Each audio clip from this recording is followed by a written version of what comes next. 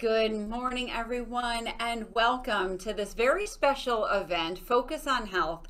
Today, we have so much to talk about, and our focus remains how are we as a community, as Hartford Hospital, as Hartford Healthcare, moving to make ourselves better than we were before, to be better than normal. We have a really interesting group of speakers here today. I do want to point out that, of course, we are on Zoom. So by now, I imagine most of you know the drill, but we do want to make sure that we're going to just go through a few specifics so that you're not going to be seeing all the participants at once. You will see, just like you're seeing me in this moment, you'll see the speakers as they appear and as they're speaking. At the bottom of your screen, you can offer questions and answers. There's a Q&A button at the bottom of your screen. It's actually a little different. It's to the left of the chat button. So if you see that down below and you can actually click on that Q&A, it makes it a little bit easier for us to take your questions and make sure that we get them and we can answer them. So take a look, you'll see they're two different. There's a chat and then a Q&A. So we would love for you to use that and engage. This is really a conversation and we want to make sure we're having that conversation with you. So thank you for taking part in this Focus on Health as we together become better than normal. It is my great pleasure to introduce Hartford Hospital's Vice President of Philanthropy, Lynn Rossini. Lynn.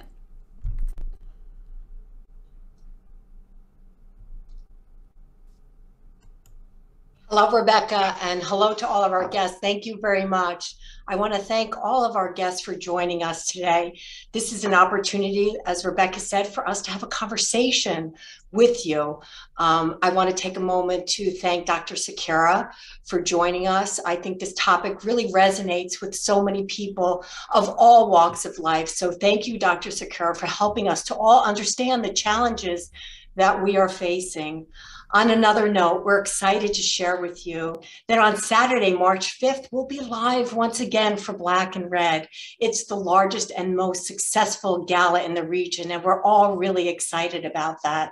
This year, we'll recognize the Institute of Living as it celebrates its 200th anniversary.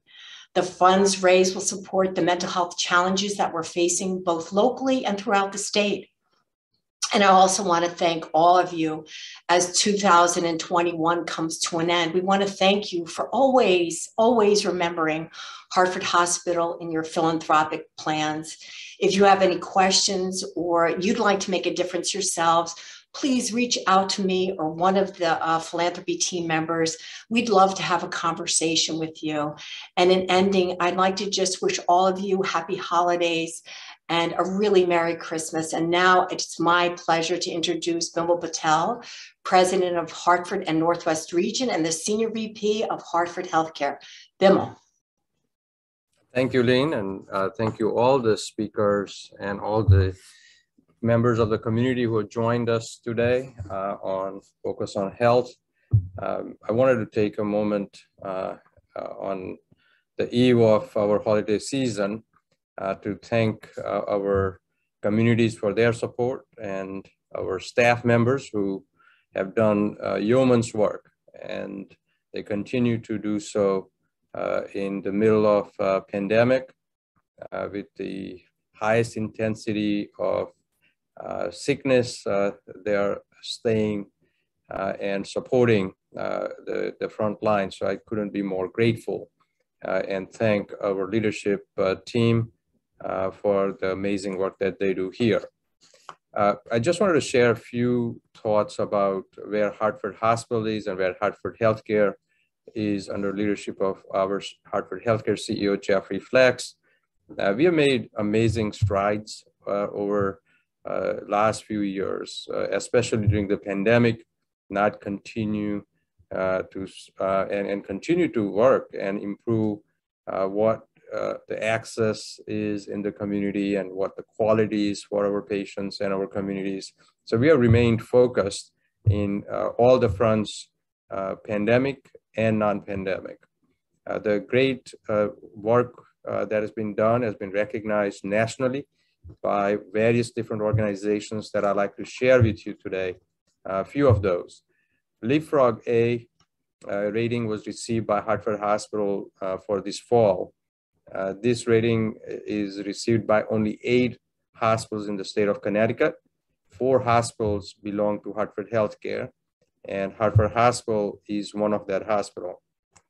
This is the first time in the history of Hartford Hospital receiving this award for great quality and safety work that has been done. And so it's a major milestone in our journey. A couple of days ago, we were announced the top 100 teaching hospital in the country as well. We are among the top 67 organizations in the nation who received this particular award. Again, from Leapfrog, quality and safety, leading the work in the heels of pandemic for a tertiary medical center to reach that level of achievement is also by itself remarkable. And once again, it shows that our quality work has been recognized nationally. The Society for Thoracic Surgeons recognized Hartford Hospital for 4 years in a row, 7th consecutive period, 14 out of the 15 categories, the highest star ratings. What that means is that our cardiac program has been recognized not only by STS, but also awarded by Joint Commission. And that's a great standard of care within our country for healthcare, that we are the comprehensive cardiac care center, first one in New England. Entire New England, we are the only organization, and only 14 hospitals received this across the country, and we are one of them. So our program and our institutes continue to thrive and putting Hartford Hospital on a map. 500 heart transplants were completed last month. This is a flagship journey in transplantation program. This year and last year, we were the highest heart transplant center in New England compared to Yale and Mass General. Once again, that signifies that Hartford Hospital, in its vision of being a 1,000+ bed hospital, nationally renowned, top 20 category, those aspirations are coming to become actual in a short while. And I'm so proud of this journey on behalf of our organization. LifeStar, as you know, is our flagship program that brings the sickest of the sick patients from other hospitals or the emergency department to Hartford Hospital, and or from the scene where the accident might have occurred and the patient needed that level of intervention. That program also gets a national certification and recognition. We just received that recognition and certification to have continued their presence in our market, which is a great news for our broader communities that rely on Hartford Hospital's capacity and capabilities. Comprehensive stroke certification was another major milestone for anybody who needs that level of intervention and a care 24/7, 365 days a year. Hartford Hospital's program is there in support, and we have helped thousands of patients annually in their caring for the stroke disease. We cannot forget about our work that during the pandemic year 1 and year 2 that we have done with testing as well as vaccination. Currently, Hartford Hospital staff members are vaccinated 99.7%. Less than 100 individuals decided and have clinical reasons not to take vaccine, but otherwise we are fully vaccinated workforce. And I am so grateful and thankful for their efforts in keeping our patients safe, keeping our colleagues safe, keeping our communities safe. During this time, we have seen an upsurge in our mental health diseases and our challenges through managing both pandemic and other related endemic of behavioral health.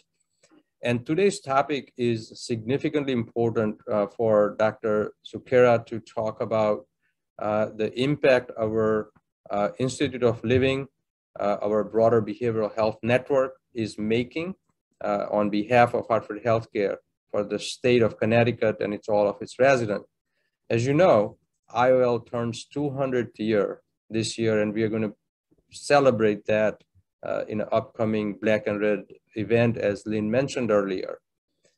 Hartford Healthcare's behavioral health network is one of the largest behavioral health network in the state of Connecticut. And we are absolutely committed to mental health and well-being of people who work within our organization, who depend for their services on our organization, and a community at large. And with that note, I just wanted to say thank you once again. We wish everybody a great, happy holidays, and be safe there. Please get vaccinated, please wear masks, and you know that we are here for you.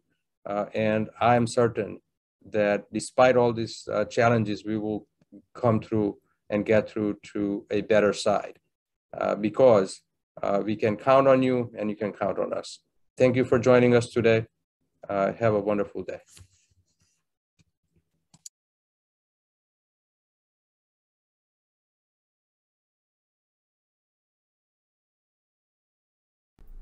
Thanks, Bimal.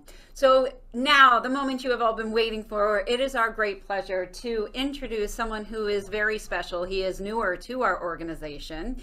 Dr. Javeed Sekhera is the newest chair of psychiatry at the Institute of Living, chair of the Department of Psychiatry at Hartford Hospital, academic affiliations with the University of Connecticut and Yale University.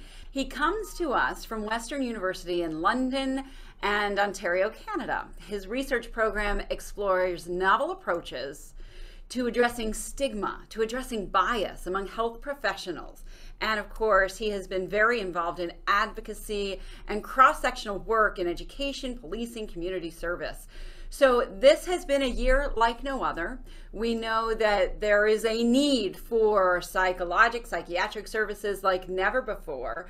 And here to talk about how do we do this? How do we get to the other side? How do we get better at getting better?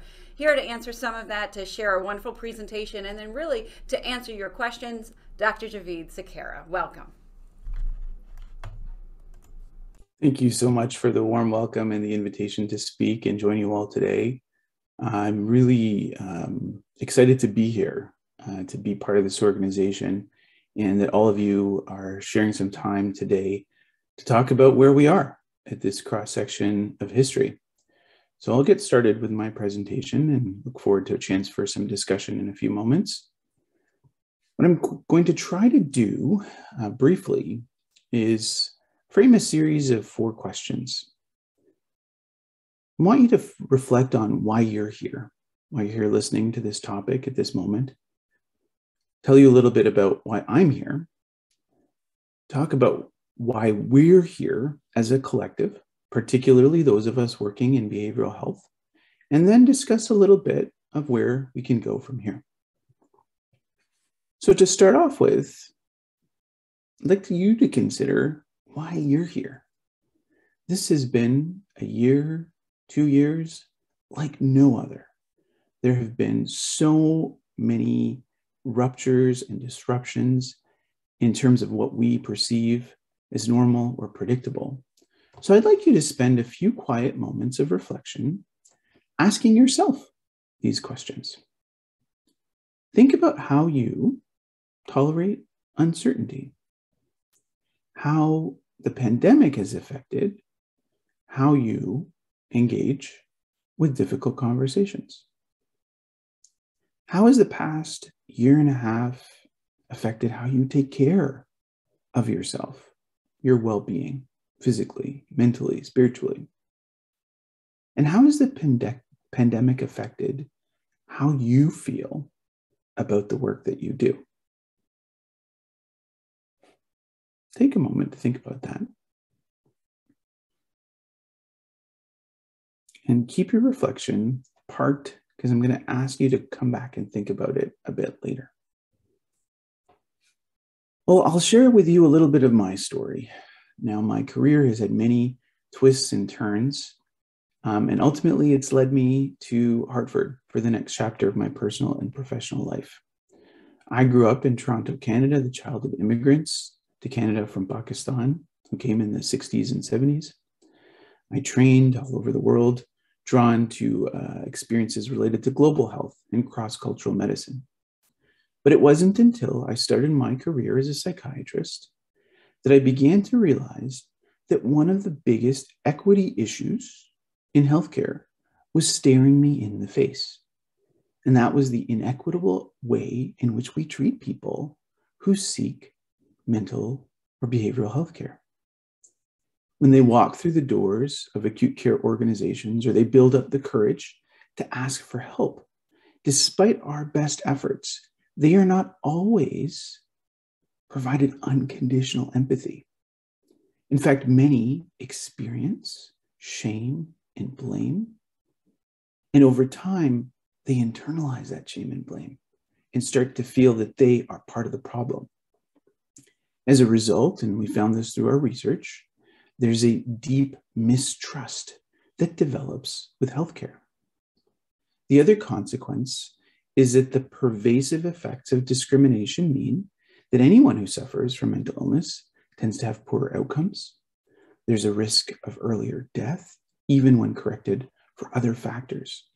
And this discrimination and prejudice is pervasive and prevalent throughout sectors and systems beyond just healthcare.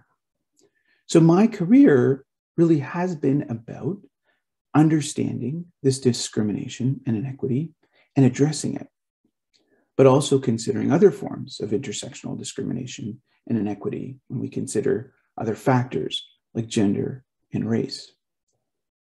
But part of who I am is my lived experience. And I want to share with you all that tragically earlier this year, in the city where I used to live, friends of ours went for a walk on a Sunday evening and were murdered because they looked visibly different.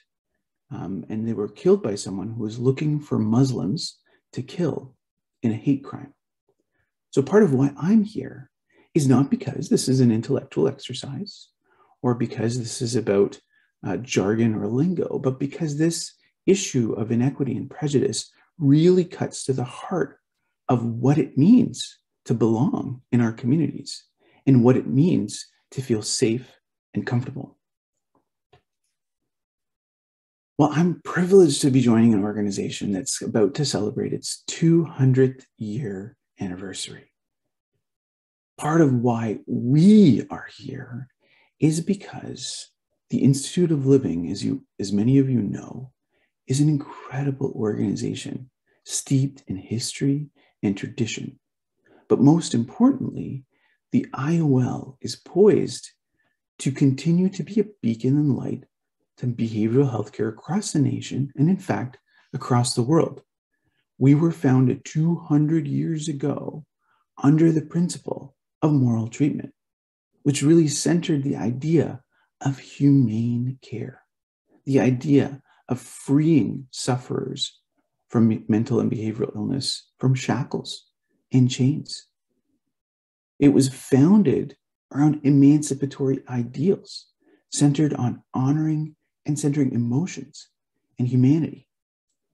So we're here because we are part of this moment and we are potentially leaders and beacons in leading us forward as light through this darkness.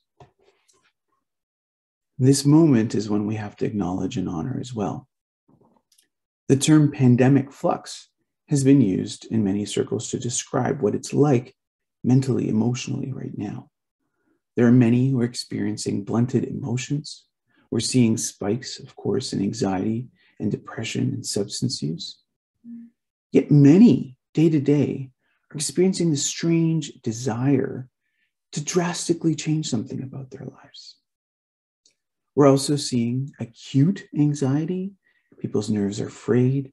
This shows in the workplace as restlessness, conflict, sadness, and a sense of detachment. The pandemic has had different effects for different people. Many have experienced grief and loss, but for many people, our brains and bodies are simply so fatigued from constantly recalibrating to these new circumstances that feel like they're too much to bear. In part, that's because many of us are relying on coping with this chronic and uncertain stressor with a sense of surge capacity, which is described as this adaptive systems, mental and physical, that we draw on for short-term survival. But they're meant to be drawn on for short-term, not to be constantly prolonged or challenged through new threats and challenges in the media cycle as we fear new variants and have to move forward with caution, yet still foreground hope somehow. We're also here because this isn't just a moment, it's a movement. The volcano of racism has spilled over. Although many have felt its heat for centuries, the entire world has now faced the consequences of what happens when we come face to face with the inhuman way in which some of us are treated. Racism, racial trauma, and foregrounding racial healing are also a big part of this endemic of where we've experienced the past few months. As we come to terms with a world that isn't or wasn't what we seemed, it has had profound consequences on what we believe about ourselves and how we think about our future. Now, our research, my team previously looked at these experiences in acute healthcare. We looked at healthcare organizations. And what we found was this shame and blame that people with mental illness experience really feeds a perpetual cycle of disconnection and mistrust. We're also here today as leaders in mental and behavioral healthcare because to a certain extent, the norms of how we practice what we do have strayed from those ideals. People are labeled, stereotyped. There's an avoidance because many times in healthcare organizations, we look for fixes. People with mental illness, our research found, are perceived as unfixable, which leads well-intentioned health providers to avoid because there isn't a sense of self-efficacy. They're not used to being helpful.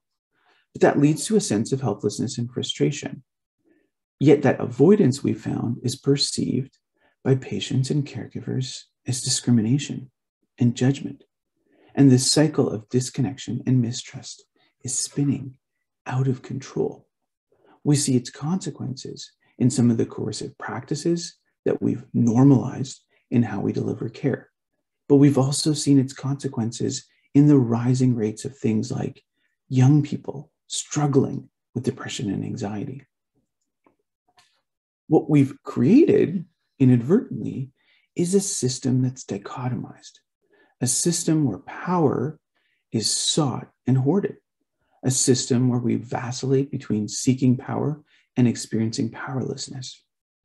Yet what I would argue, and our research has found, is that far too often, for so many of us, our power is invisible to us. We look to others with structural power to make change. Yet when we look at how we use our power, we tend to hoard it. We tend to design systems that are centered in our needs as organizations or providers. And I would challenge that paradigm as we imagine or reimagine what the future could look like. And that's because we all have power. We are all part of shaping the structures, the policies, the practices and norms that govern how we deliver care, how we design systems of care, how we can redesign or co-design a system that provides the kind of hope and empathy that people who are suffering need.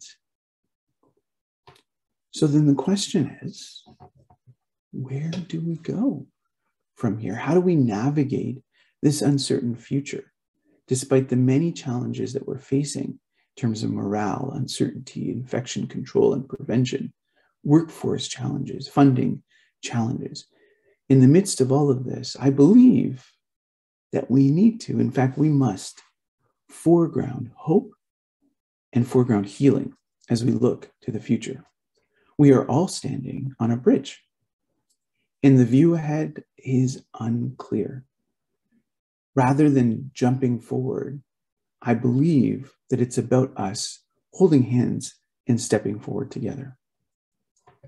Breaking this cycle of disconnection and mistrust requires that we break the silence.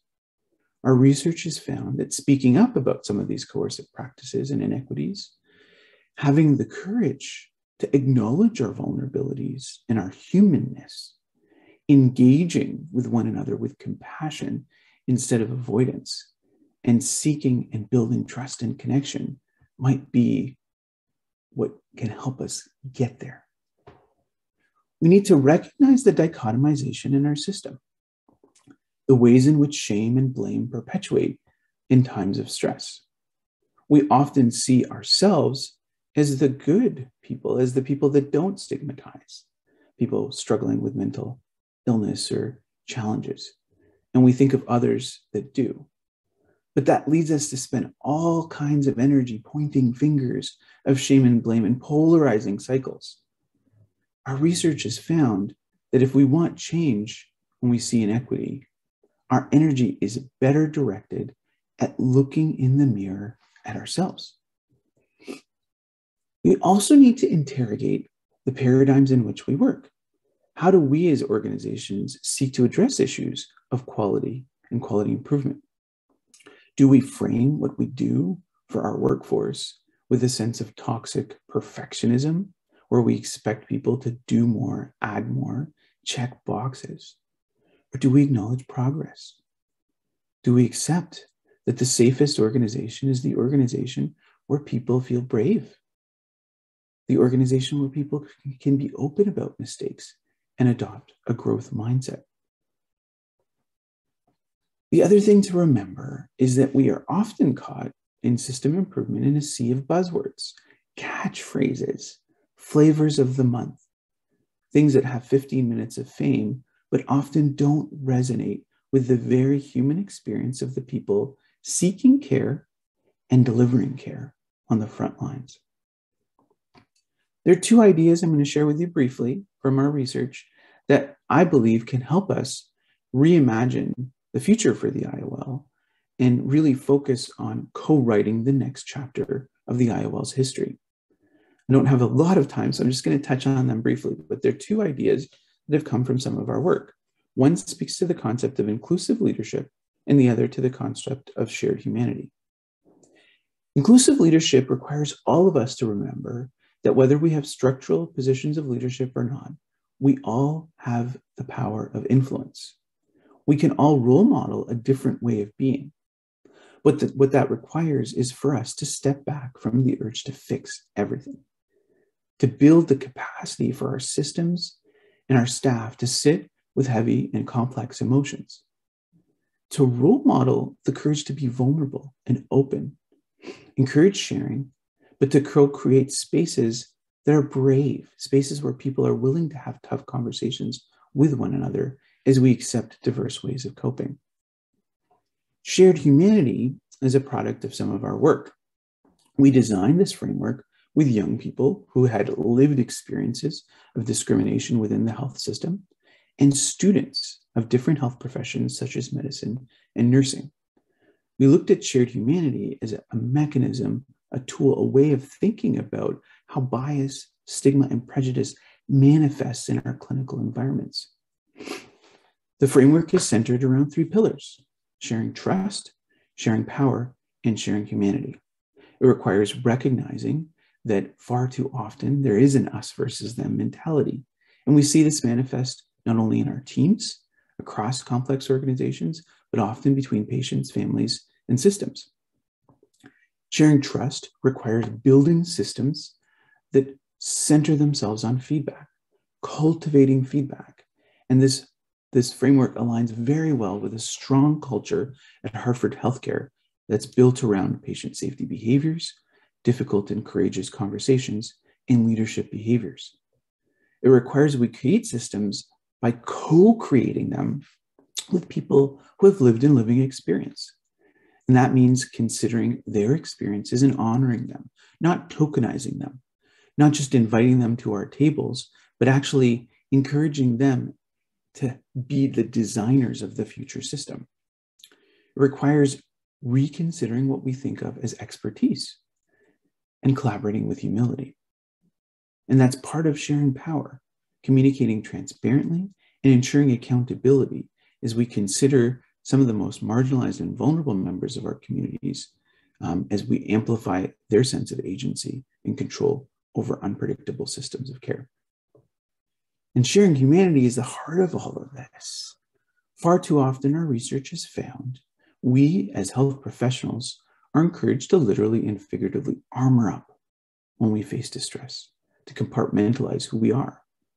And we see this all the time. We see this mask that so many of us wear. And we've seen it in healthcare, particularly behavioral healthcare, contribute to disconnection. Bringing us back to the principles we were founded on requires that we not consider us versus them, staff versus patients, providers versus one another, but ground ourselves in the shared humanity we have as deeply vulnerable, flawed humans that are working together across this power differential to help create spaces for healing. Our model really fosters what we would call co-regulation at times of stress. If we think about all the challenges we're facing at this moment, all the tensions and stresses across systems, across sectors, we also have to consider how to ensure those seeking care understand our system, recognize their stereotypes towards us as people working in the system, how they can help build trust in the relationship, and how we can help cultivate feedback. Well, what it ultimately means is that wherever we go and however we get there, we're doing so together. So I'm going to sort of end with a few comments about self-compassion, because this is another key aspect of what I think we need to center how we approach the future on. Far too often, when we find ourselves in these moments, and I know many leaders have experienced this, we can find ourselves falling into the traps of self-blame and self-criticism. We're often so worried and concerned about being right that we don't remember or anchor ourselves in the fact that we just have to work on getting it right. We need to ground ourselves in self-kindness and self-validation if we are going to weather these storms and move forward together. At the end of the day, we don't have to do any of this alone. We were never meant to. And that's why I'm grateful to you all for being part of our community, and grateful that you've joined us today for this dialogue on how we can move our systems forward. I continue to believe that the IOL can and will be a leader, that we will be looked to nationally and internationally as we reimagine mental and behavioral healthcare in fundamentally less coercive ways, as we honor our tradition, but as we look forward to our future with excitement and anticipation. Thank you. Thank you so much. It's so important. I love your optimism as we look forward. We do want to remind you, this is the moment. We have a few questions in the works, but this is the moment when we, after listening to this wonderful presentation and really asking yourselves, why am I here? I love what you talked about when you talked about somebody being unfixable, and how folks in healthcare look at that and say, what can I do? So I loved that you looked at both sides, sort of that patient perspective, and then also really trying to figure out, how do I make sure I don't come into the world with that bias? So as we develop questions, and I see that some are popping in, one that came up with your new role, and welcome, this is what some folks are saying. Can you talk a little about access? We've been hearing so much. What is your perspective? How do we help our world access healthcare, specifically mental health? Talking about the bias is so important, but how do we change access to experts like yourself? Well, it's a great question, and I think it's definitely a word that has come up time and time again. My perspective is that the concept of access means very different things to different people. And so before we can think about improving our system, we have to make sure we have a shared understanding of what access means. Ultimately, I truly believe that the best way that we can build or reimagine systems to improve access is actually to bring patient and caregiver service user perspectives to the table. We at the IOL are looking at different ways to do that. For example, part of our goals and ambitions, in addition to working at the bicentennial, is thinking about a redesign of our ambulatory services. And we know that we have to have the voices of people who are seeking care at the table. We often see things from different perspectives, and we aren't always effective at bringing diverse perspectives to a table to challenge us to think differently. But also, when we invite those perspectives, we can sometimes feel a bit threatened, and we're all susceptible. I'm susceptible to that too, by feedback that people might be able to provide. So I truly believe that if we want to improve access, beyond having that shared understanding, we need to get out of the way and ask about what are the ways in which access can be improved. In particular, I'm a child psychiatrist, so I would say that many young people actually have some of the best and at times most disruptive innovations to offer, particularly as we think about the digital space. But ultimately, it's about shifting away from thinking about a system where someone has a lack and someone has something to offer, to creating a system where we're able to give people tools and a sense of agency, predictability, and control over what they can access, what they want, and how they can access it. Great perspective. We have a great question from Jerry Lupacino. Do you think there is a permanent change in the definition of stress, where we're learning to tolerate higher levels emotionally in the short term, but physically need to evolve over the next generation with regards to stress-related health issues? Fascinating question, especially as you look at the impact of the last 2 years. How does that impact the range of care and the services that we might provide? Great question. Thank you, Jerry. Yeah, we can always count on Jerry for fantastic questions. So I'll share a couple of perspectives on this. Now, part of my own journey has been working in some challenging global settings. Even in my practice in Canada, I worked a lot with survivors of trauma and war. I've worked with child soldiers, many newcomers who had been in refugee camps for years. And so the definition of stress is something I think we need to appreciate is going to seem different to different people. For so many of us, the pandemic was and is a completely different kind of stress. But for so many, they're used to not being in control, or they're used to not having a sense of predictability. And that can seem scary, or it can seem like something that divides us. But I actually think that this shared vulnerability at this moment in time is something that can unite us. So I don't so much think that there's a permanent change in the definition of stress, but I think that people across different potential divides, diverse groups, newcomers, people across the globe have a newfound appreciation for what it means to be vulnerable and what it means to not feel like you're in a sense of control. Ultimately, we've got science to anchor ourselves to. And we know from the work of amazing scientists that a sense of control, predictability, and moderation can help all of us in terms of our brains dealing with short-term and long-term stress. I think the difference is we've relied on strategies that were fixed strategies, right? How do I change how I'm feeling? And the pandemic has challenged us to rely more on meaning-focused strategies, which relate to how does this moment connect to the greater meaning of what I do and what really matters. And I think that as we recalibrate our systems, attention to that meaning making is going to be key, especially when we think about the workforce and the challenges that we face.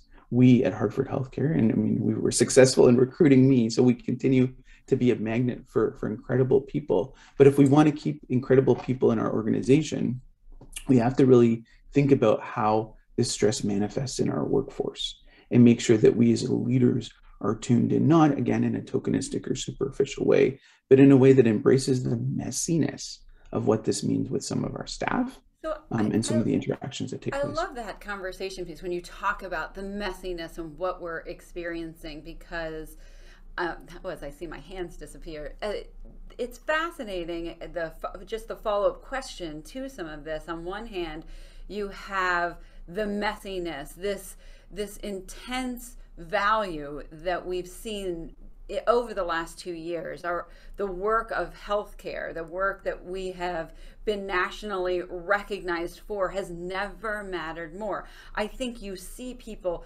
feeling that about themselves. We see that even in what the community feels about this and some of the data and some of what we're seeing. On the flip side to that comes with intense work, nonstop, It's never ending. And now even sort of when Thanksgiving Day, the announcement, a new variant. This is the reality. This isn't going away. This is life as we know it now. And I think Jerry touched on that a bit.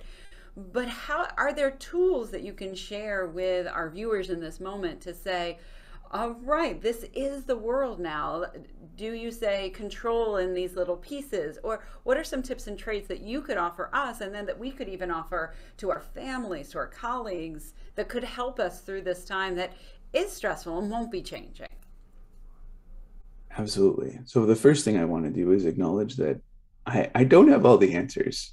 You might be able to see that I have a splint here, and that's because I slipped and fractured my elbow on top of a scary variant and cross-border travel and moving and starting a new job and all that. And so I think that the questions that I asked earlier in my presentation are what I would draw people's attention back to.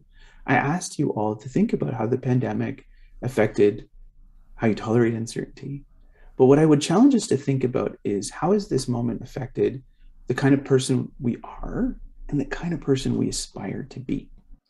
In the midst of everything that we're experiencing, I truly believe that there's sort of, there's a scholar in racial trauma named Resmaa Menakem, and he writes about two forms of pain that are part of racial trauma. And I really think of this as a way of thinking about this moment. There's clean pain and dirty pain. Dirty pain is the pain of doom scrolling, right? It gives us the dopamine hits. It's the constant news cycle, the fear, the amplification of anxiety, the tension, the fraying of nerves between us, the shame, the blame, right? It's the kind of pain that draws us like a magnet. Clean pain is the pain of growth. It's the pain of transcendence. It's the pain of our ancestors. It's the pain of generations to come. And I do think that part of the trauma of this moment, of this past 18 months, the challenges we're all experiencing, commands of us in healthcare and beyond to spend time with our clean pain and recognize the pull of the dirty pain, but resist that. And what that requires is, again, centering and honoring our humanity, being open about being vulnerable with one another, and not looking to fix everything, because we can't. It ultimately means that we have to step forward into this uncertain future 1 foot at a time, with our feet on the ground and our heart in our hands, but with an open mind to what the future may hold, recognizing that we're not in control. But that doesn't mean that we can't still find a sense of predictability in our day-to-day lives by anchoring ourselves in what matters to us personally and professionally. I love that. I've never heard that phrase, with the clean pain and the dirty pain, and that does give the user, right, in this distracted world where we can look at and we can scroll and we have our news feeds, a little bit of control to say, all right, maybe don't look at that in this moment. That's a helpful tool that I think gives a lot of direction for us in this moment. We have another great question, and thank you always for your insights, from Erica Mora. What's your vision for striking the balance between supporting our stressed staff? This kind of delves into what you were saying with the clean and the dirty pain, but again, who have undoubtedly gone through trauma over the last 18 months. But this is the interesting question. How do we ensure folks are still embracing our patients with kindness, curiosity, and respect? Do we all require a different kind of training and support post-pandemic in our new world that we must make better than normal? Great question. Thank you, Erica. Nice to be sharing space with you virtually. And I think that the answer lies in a lot of the research that we've done, and it requires a complete reframing of how we think of care. We think of care too often as the doing, the acts, the work. We think of it less as the being. So in terms of our staff, of course, there are so many of us that have endured hurt and trauma this year, but also there are many of us that have hurt and had hurt at other points in our lives. And part of the brokenness of the system that we've come face to face with is that in many ways, our system has encouraged us to push that under the rug, to push that hurt under the rug, instead of spending time thinking about healing. And the pandemic is a moment where that volcano has erupted, right? We can't afford to turn away from our own hurt and our trauma. And so ultimately, I think it's a reframe. It's not this or that.